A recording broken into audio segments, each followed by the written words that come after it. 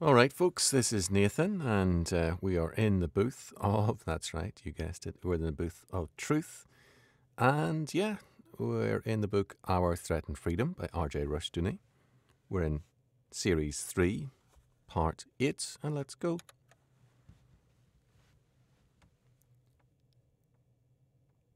It. Are you a human being? The question, are you a human being, may sound facetious and trifling, but it is less so when we read what some scientists are saying.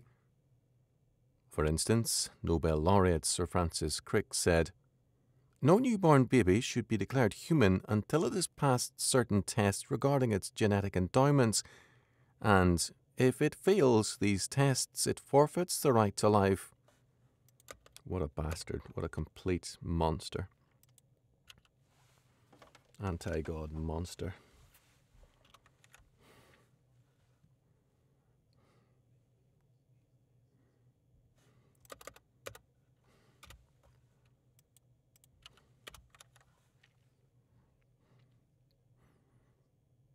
And if it fails these tests, it forfeits the right to live. And if it fails these tests, it forfeits the right to live. And if it fails these tests, sorry, yeah, having difficulty getting started. And if it fails these tests, it forfeits the right to live. Another Nobel laureate, Linus Pauling, wants to see every person's genotype tattooed on their forehead. Now, if you and I ever made statements remotely approaching these in their moral madness, we would be shunned by all sensible people. However, when Nobel Prize winners make them, they are published and serious attention is given to their remarks. In all this, a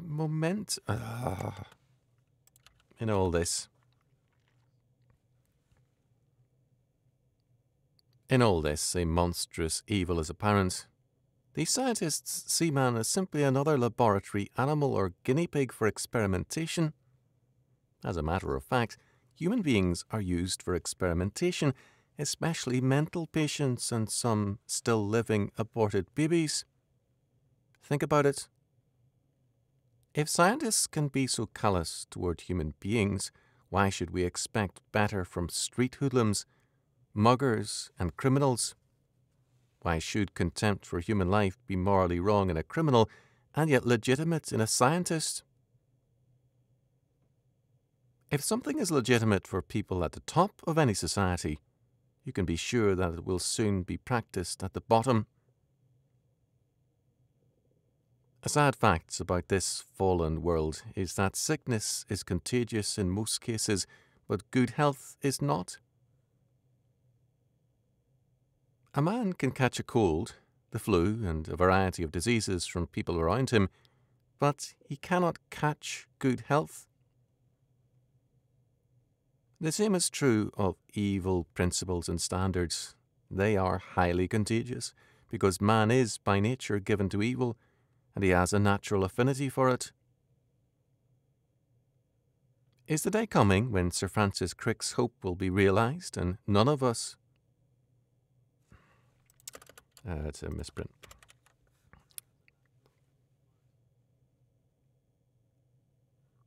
Is the day coming when Sir Francis Crick's hope will be realised, and none of us will be declared human beings unless a scientific committee tells us that we qualify?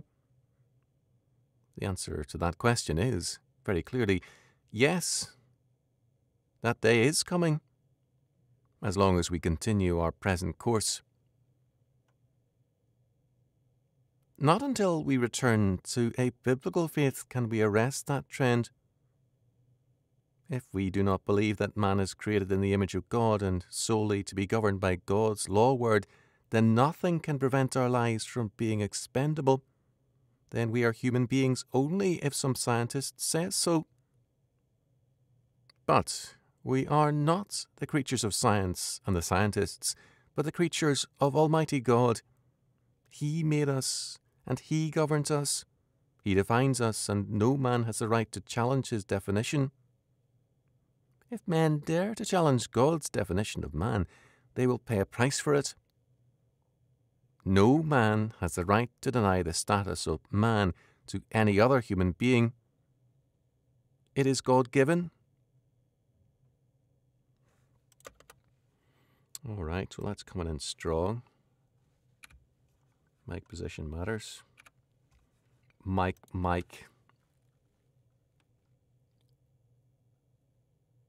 9. Are parents being abused? We hear a great deal these days about child abuse, but much too little, or nothing at all, about parental abuse.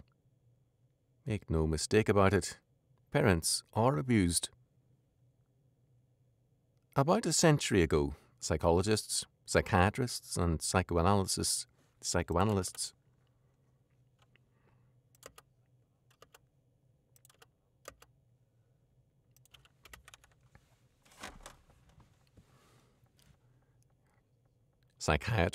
and psychoanalysts,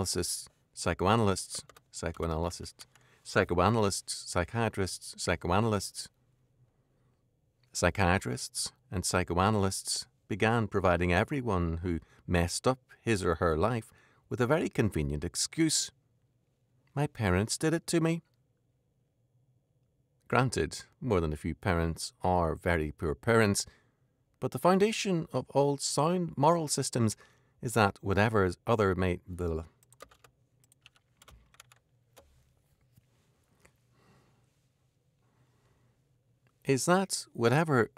may do to us or for us, we are personally responsible for what we are and do. An excuse, however, was provided by these men. My parents did it to me. Some educators, not all, got into the act. Their excuse for failure was the family, the parents. Is Johnny doing badly, or is he a problem at school? Don't blame Johnny, blame his parents. They are doing too much or too little.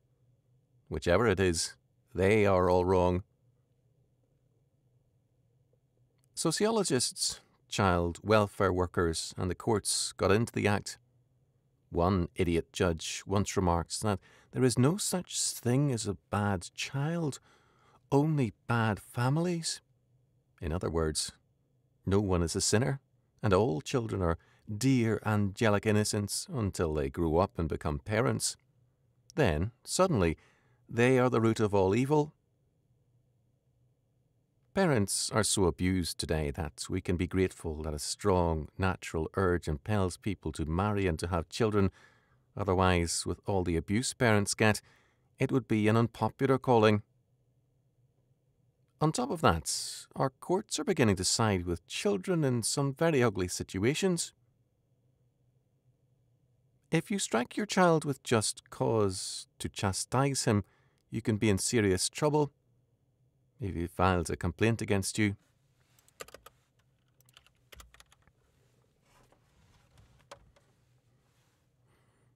you can be in serious trouble if he files a complaint against you. Some school counsellors urge such children to file a complaint. However, if your child defies you and strikes you savagely, the welfare workers, counsellors or courts may well side with the child. Parents are abused on all sides, and their love and work is underrated. No one but a father or a mother has the patience and love which rearing a child requires. There is no healthier environment for any child than the family, with its parental love and patience. Again and again, when God in the Bible wants to tell his people how great his love for and patience with them is, he compares himself to a husband or to a father and mother. God's images of his love are drawn from family life. All this abuse of parents is a deadly evil. It is destroying the very foundations of life, and it is creating social conflicts and disorientation to an unequal degree. When the Ten Commandments call for honouring one's father and mother, the promise for obedience is a long and good life for individuals and nations. In other words, parental abuse is a ticket to a short life for men and nations and for a civilization. But what are we doing? In many states, there are legal efforts underway in the courts to remove the Ten Commandments from public buildings, courtrooms, and classrooms. Keep the religion separate from politics, blah, blah, blah, blah, blah. Wow. Yes, the singing was awesome. Yes, you're welcome. All right, let's do this and take a break. 10. Does freedom work? One of the important aspects of American history was the original intention to establish a country in which the basic governing principle would be freedom. The Founding Fathers were aware that their beginning was far from perfect, and they were unhappy at having to compromise with slavery. They wrote in the abolition of the slave...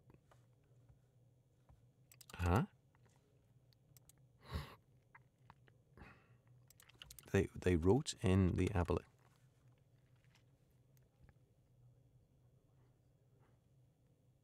They wrote in the abolition of the slave trade and expected slavery itself to disappear before too long. There were other problems, of course, and American history has been anything but trouble-free. To depend on freedom as a solution can be slow at times. It means that people must learn and apply the answers rather than having them applied from the top. It means, too, that evils sometimes linger longer than we would wish. However, the expectation was that problems could be best solved by a free people rather than by a powerful monarch, ruler, or bureaucracy. This reliance on freedom as the basic instrument of governments made the United States the envy of the world. Immigrants poured in from all over the world, and they continue to come in because this seemed to be the land of opportunity, the land of freedom. By World War I, the United States was the envy of the world and the dream country for many peoples. Travellers found that, even in very remote countries and places, people had some knowledge of America as a golden place. Since then, of course, that dream has tarnished. Our follies have made us unpopular and even hated. Here, at home, our belief in the governing value of freedom has been steadily replaced by a belief in control by the federal government and its bureaucrats. Some years ago, Lin Yutang wrote that, before he came to the United States, what it meant to him was Patrick Henry's great declaration, "Give me liberty or give me death." And coming to this country, he found that we now had another slogan, "Give me security or give me death." Of course, the ultimate security system is slavery. Freedom did not fail. We failed. Freedom requires work, character, and responsibility, whereas a security system requires a slave master and a slave state.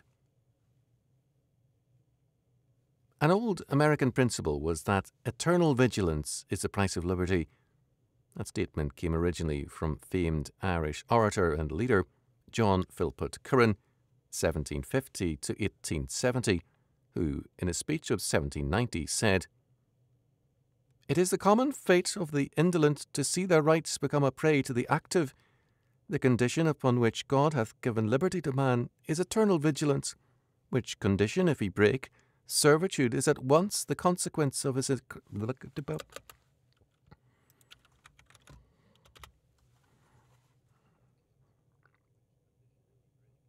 Servitude is at once the consequence of his crime and the punishment of his guilt." Few have said it as well as Curran. He was right. The choice is freedom or slavery. Either we make freedom and the responsibility it involves our way of life, or we be enslaved to an all-powerful totalitarian state. In more than one country in Europe, various forms of social security are bankrupting the nation when bankrupting the nation while increasing the power of the state. No politician dares call a halt to this insanity, and these nations stumble from crisis to crisis. Will this soon be said of us? Curran, I don't know Curran. My ignorance is of not quite infinite, but it's in the suburbs.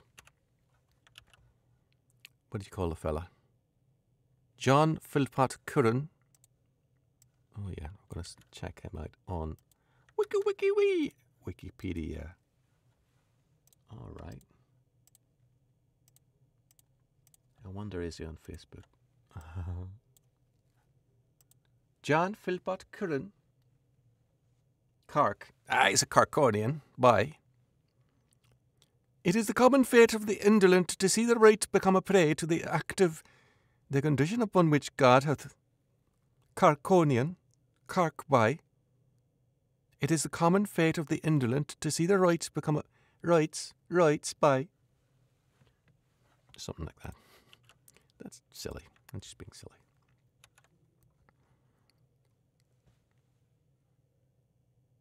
(11) Whatever happened to love days?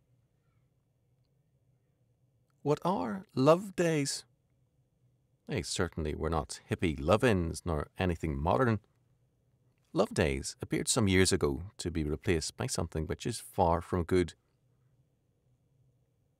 Love days used to go by a number of different names depending on the region or the country.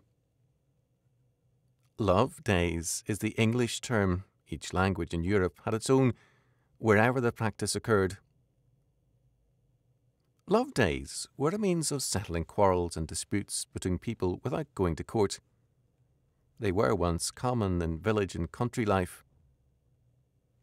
In some areas, the law required people to observe love days. Disagreeing parties were required to come together in a public place, air their grievances publicly, and then settle them, sometimes with the help of a person known as the odd woman, a woman whose work it was to arbitrate such conflicts. In some centuries, the community required it.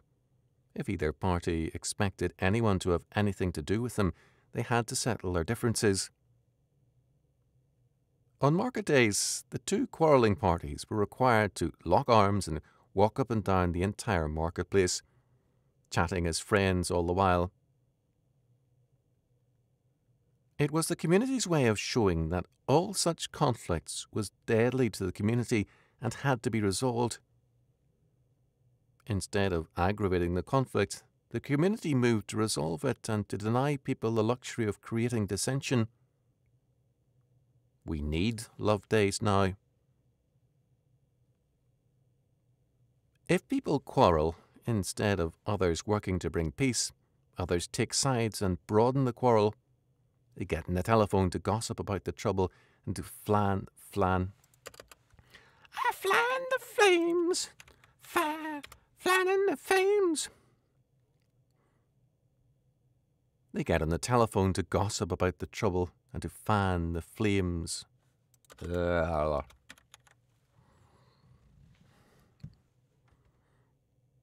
They get on the telephone to gossip about the trouble and to fan the flames of dissension. They get on the telephone to gossip about the trouble and to fan the flames of dissension. We have become an extremely litigious people, and all too many such disagreements wind up in the courts. All this says that we do not believe in a free solution, only a coercive one. When we bring in the state as a referee, we confess our inability or our unwillingness to resolve the matter in freedom. The situation is equally bad if we do not go to court, as we then prefer a permanent quarrel to peaceful relations. Some forms of the love days had a requirement by law that people resolve their problems. Many did not. It was the moral force of community which required it, not the state. They believed in the words of St. Paul, "Be of one mind, live in peace, and the God of love and peace shall be with you." 2 Corinthians 13:11. The next time you hear about a conflict or quarrel in the community, remember this. By your retelling of the story, or your relish in gossip, you can make a trouble day or even a war day out of it. However, if you refuse to fuel the conflict and instead call for a peaceful and godly solution, you can help restore love days and also restore the work of freedom to human relations.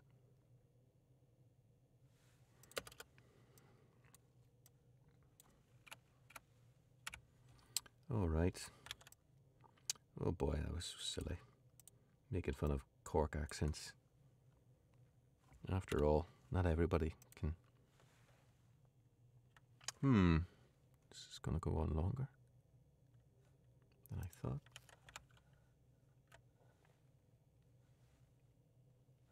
What is happening? 12. What's the purpose of taxation? Most of us, while we may complain about taxes, rarely doubt the purpose of taxes. Most people will say that we must be taxed in order to support the various branches of civil government. This is what we were taught in school, and like some other things we were taught, it's wrong. It may have been true at one time, but it is increasingly false. L. Fuller, in his Storrs Lectures on Jurisprudence at Yale Law School, published in 1964, noted that even then the purpose of taxation had shifted. The morality of law The morality of law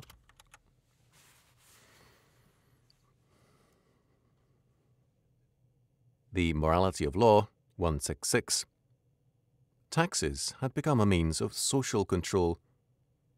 They are used to control business and the business cycle. The allocation of economic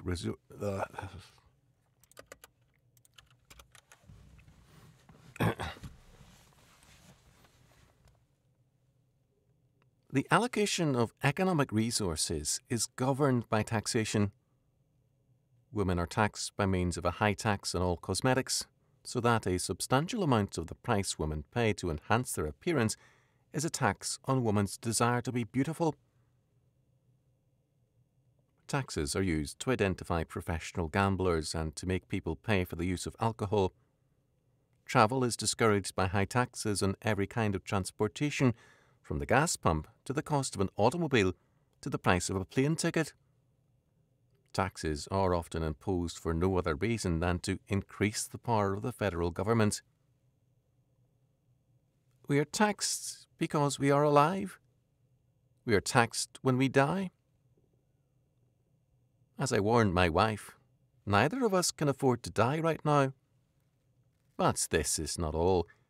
Professor Fuller says of the taxpayer, may he not ask himself what, after all, is the difference between a tax and a fine? His mood of quiet desperation is not likely to be improved if he is unfortunate enough to learn that a famous justice of the Supreme Court of the United States used to insist that there is no difference. 166b. In other words, we are being fined for being alive. In brief, the purpose of taxation is increasingly to limit self-determination. Taxes work deliberately to limit your freedom. Taxes, which began as a means of supporting the government, are used to limit our self-support. We are justified in saying that if there is no difference between a tax and a fine, when no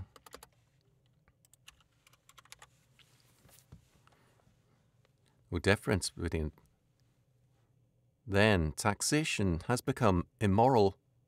We are therefore taxing, because of this view of taxation, the good citizen more heavily than the poor or bad citizen. we are finding success as much or more than we find criminality. Is it any wonder that people are bitter and cynical about politics and politicians? Most Americans love their country and would like to be proud of it once again, not disgusted nor ashamed. But what else can be expected when we are more tender to our enemies than we are to our own people?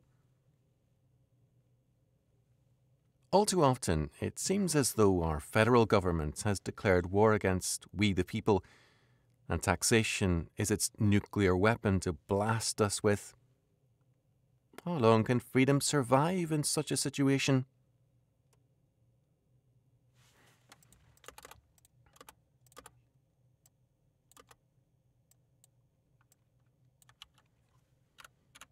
Nuclear weapon!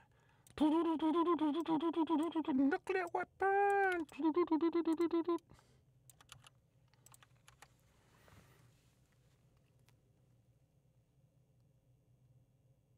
13. Do our judges make sense? In November 1980, the Washington Monthly called attention to the growing irrationality of many court decisions. For example, the U.S. Court of Appeals recently ruled that the police can search a paper bag without a warrant, but a zippered leather pouch cannot be searched without a warrant. The U.S. Supreme Court has given a series of strange decisions regarding aid to parochial schools. According to these decisions, tax funds can be used to supply textbooks to parochial school students, but not to parochial schools.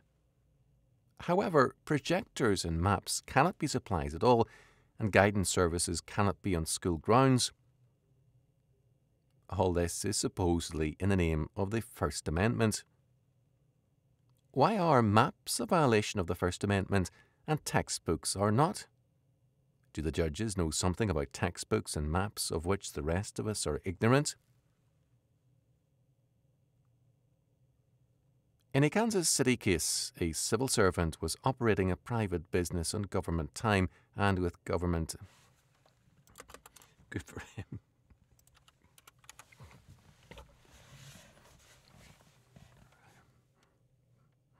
And with a government secretary to do it. The man's defence was that this was routine practice among federal officials. A jury found him guilty and he'd resigned. The judge, however, soon thereafter overturned the jury verdict on the grounds that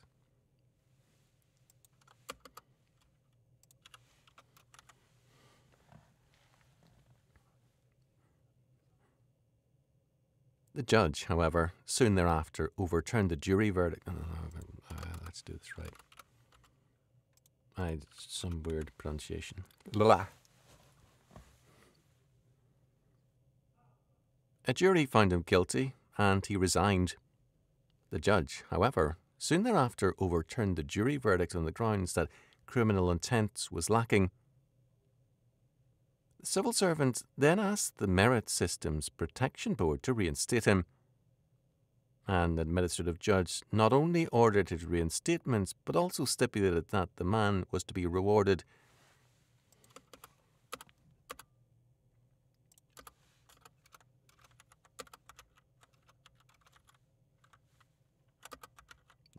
shucks, man, what have I done? There we go.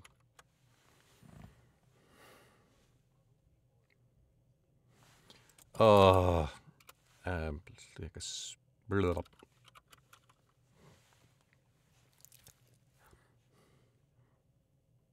An administrative judge not only ordered his reinstatement, but also stipulated that the man was to be awarded $20,000 in back pay. The man, by the way, not only pleaded in his trial that everybody was doing it, but also that his job did not make much time. Okay, the camera's about to go. But also that his job did not take much time, so he used the vacant time for his own business. The law... why did I not just do something there? Pardon me.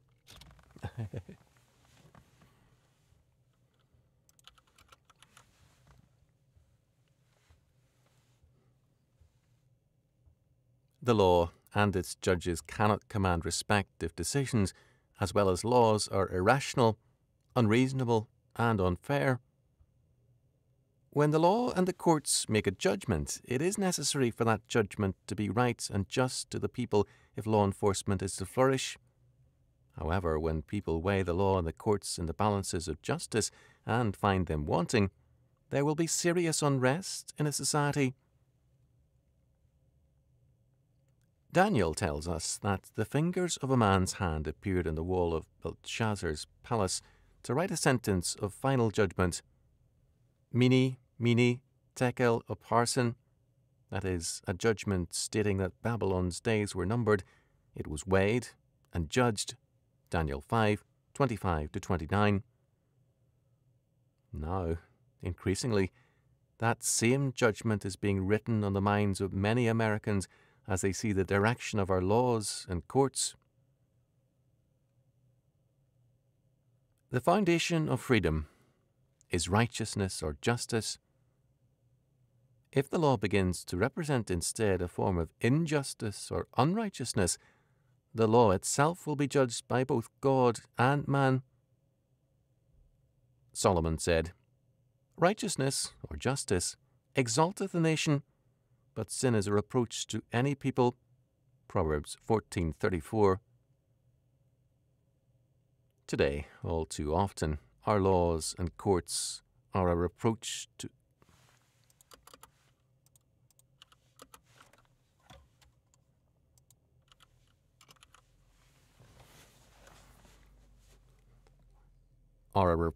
and an embarrassment to us. They have parted company with justice. They are instruments too often of injustice and power, not of justice and freedom.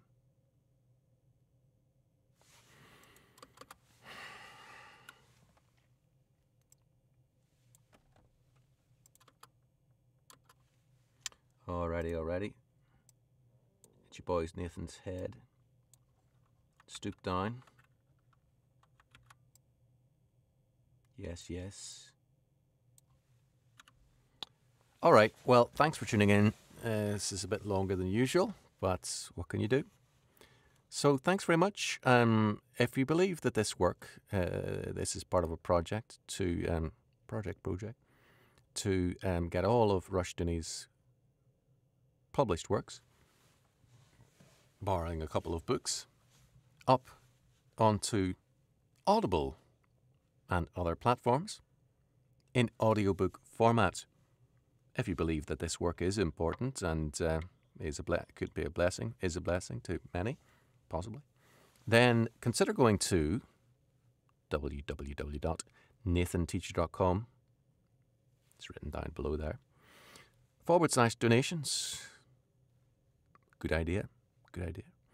And you can make a tax-deductible one-off or ongoing gift, or give a gift by PayPal there. So thank you very much, and hope to see you soon.